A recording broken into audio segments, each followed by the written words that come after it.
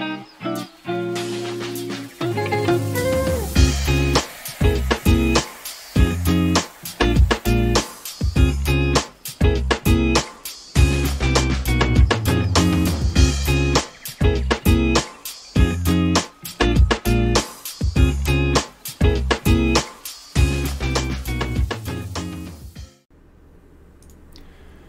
everyone, welcome back to the channel. Today I'm going to do a quick technology-based talk, and it's going to be about the Adobe Flash Player. You can see here on the screen it's coming to end of life very soon here at the end of 2020. Today is November the 11th, 2020, and I've done a lot of research into the subject just for professional reasons, and I wanted to share with you in this video some things that may help you. I just want to give a disclaimer. Please don't come to me with all of your problems. I mean, yeah, I can try to answer some of your questions. There's so many people looking into this, and a lot of people have not prepared for dealing with this. I'm not going to read through all these contents. You can do the research yourself. You probably came to this video because you're aware that at the end of this year, pretty much all the Flash players are just going to stop working. You're not going to be able to load website contents that has Flash. It's essentially like a kill switch. When that actually happens, I have a feeling through testing and stuff like that, it's probably somewhere in the middle of January of 2021. We will see how it all unfolds. There's many variables here. Number one, which browser are you using? You know, Chrome, Firefox, Internet Explorer, whatever. Number two is the Flash Player itself has its own criteria when it dies.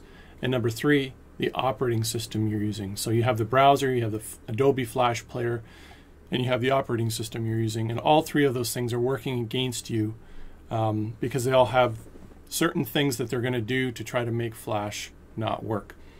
Today I'm just going to address the Adobe Flash Player itself and some things you can potentially do to make Flash work. Hopefully you've got a plan in place that sometime in 2021 you're going to move away from Flash to something else, but this video will hopefully help you if you need a little bit of extra time. So this link talks about a number of things. It says at the end of the year, December 31st, that's the end of life date, EOL, and your SOL basically at that point in time, meaning if you have applications that use Flash, all the claims say it's going to stop working. All the browsers are going to do certain things. Adobe Flash itself will stop working, and I'm just going to show some tests here. So let's start off by doing a quick test here. I'm just going to do a very simple test showing you a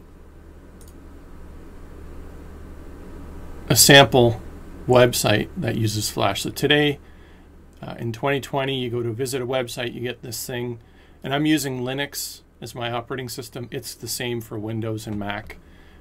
Maybe some slight differences, but overall it's the same problems you're going to see. So I click on this, run Adobe Flash. I have to click allow, and you can see the Flash content works there. It's all good. Now, what I'm going to do is kill all my instances of Firefox, and I'm going to change the date to, as you can see here on the screen, I'm going to change it here to 2021. Okay, and I'm going to change it to 1/33, 2021. So you can see the date is Thursday, November 11th, 2021. This same behavior will be at some point in January of 2021. I've done some testing there. I think somewhere around January the 12th or 15th or something like that. Okay, so now I'm going to open Firefox again. And we are going to, okay, so we're visiting this test website again. I click this, allow. Uh-oh, I'm in trouble. This is what you're going to see when Adobe Flash disables Flash. So you click on this link and it's going to open up. You're not going to see all these warnings. It's saying this because I've set my date ahead to next year, and the browser doesn't like that. So if I come over here, it's going to go to Adobe's website and it's going to say end of life. Basically, you're done. There's not much you can do. However, there is something you can do, and let's talk about that. So what I'm going to do is I'm going to show you that this works. I'm going to kill all the instances of the browser, not just the one window. Close all the instances of the browser. I'm going to show you that you can create a configuration file to override that behavior. And for me, I'm in this certain folder for Linux. There's different folders in Windows and Mac. It's all documented on Adobe's website. But you can see here in this mms.config file, I'm going to turn on these settings. Enable allow list, and then I'm going to set one line giving access to any spot on this ultrasounds.com website. I allow it to load Flash content. And you can do multiple lines with different websites and different patterns, and it's all documented in terms of what's supported. And I'm going to save this file. I'm going to close it.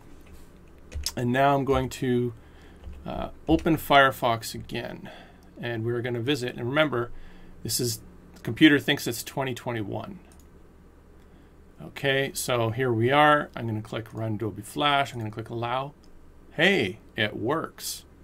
And the only reason it works is because I created that configuration file. I put it in the right place, and it's all good to go.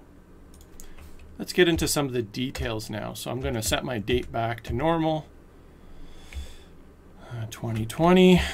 Otherwise, the rest of my computer is going to start freaking out. 5. Okay.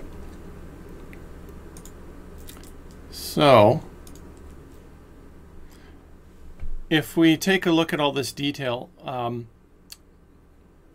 you'll also notice Microsoft has a posting here saying Microsoft Windows will be, Internet Explorer eventually is going to tell you to uninstall Internet Explorer and use Chrome, or Microsoft Edge, sorry, which is built on Chrome. And at some point in 2021, Windows will remove the Flash Player. So I'm just warning you guys. But here on this Adobe Flash Player End of Life Enterprise Information page, you're going to notice it talks about, I'll try to zoom in on this page to give you the details. Number one, if you're an enterprise customer, there's Harman Solutions, Harman Connected Solutions, and that's a partner that works with Adobe, and they will offer a web browser based on Chrome or Internet Explorer. Actually, not based on Internet Explorer. You'll have to use Internet Explorer, and then they'll have some solution with that. But I highly recommend use their Chrome browser. So if you're an enterprise customer, you could reach out to them, get a license, use it for the year. Probably your best option. But anyway, for this video, if you're going to use the Enterprise Enablement Support option, essentially what that allows you to do is you create a configuration file like the one I just did, put it in the right folder, close all the instances of the browser, restart it, and it's going to override information. And for the specific websites you target, it's going to allow you to use the Flash Player. It's all documented in this link, the Flash Player Administration Guide. If I go there, you're going to see there's a whole section here talking about enable allow list. And then there's this other setting, allow list URL pattern. And they have examples here about how all of this works. And essentially that's what I did. I made this example for you guys to show that this does work. And I showed you that the Flash Player will stop working in 2021. And a couple things to note. I'm not going to go over all the details. I will put the links to all of these pages in the description of this video. But the location of the mms.cfg file, that's pretty important. So I'm going to scroll down here. Chapter 5, this is on page 36 of the administration guide. You're going to see here, they say for Windows, you got to put that file in one of these folders. If you're running the 32-bit version of Windows, it goes here. If you're running the 64-bit, it goes here. If you don't know which one, put it in both. Just take a copy of that file once you've created it, put it in both. If you're on Mac, it's got this folder here. If you're on Linux, you're in etc. Adobe. And if the folder doesn't exist, you're going to have to create it like I did. So I'm in etc. Adobe, and I created that mms.config file. I'll just quickly output the contents to the screen here. And you can see I added a couple lines to support that little website I was doing a demo for. Very important, if you're using Google Chrome uses its own built-in Flash Player. It's called the Pepper API. So if you're using Google Chrome and you want to do this override, you're going to have to follow these instructions here under Chrome, and it uses a different location. If you're using Google Chrome on Mac, they have this location. If it's on Windows, it's stored under every user that uses that desktop. They have like under the special folder, app data, local Google Chrome user data, default Pepper data, Shockwave, Flash system. If the system directory doesn't exist, it says here, create it, put that mms.config file in there, stop all instances of the browser, of Chrome, restart it, it works. I tested this on my wife's laptop, exact same behavior I just showed you guys here. It does work. I did a little test, she uses Yoville. It's a very large Flash application that's part of Facebook. And I got it to partially work, but not fully.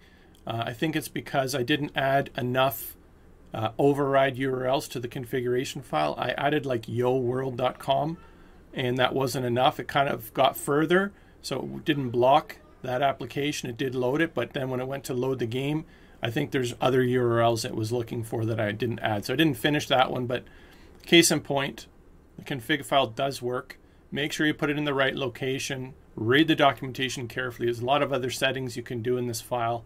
But hope that helps you guys. If you have a problem where you absolutely must access a Flash application, there's some things you can do. No guarantees. I mean, any of the web browsers could do something to remove any support for Flash. Adobe could do more things that they didn't tell us about to further disable it. And of course, the operating systems, they're working hard to get rid of it. So just be aware, you probably need to lock down your environment. You probably don't want automatic updates for your browser, for your operating system, but then that means you're not going to get security fixes, right? Same thing with Flash Player. So you're kind of on your own in that point, but this is an option you can do. Hopefully this has helped you. If you have, smash the like button, add your comments below. If I get a ton of comments on this video, I may not answer them all. I'll do the best I can, and have a great day. Thanks, guys.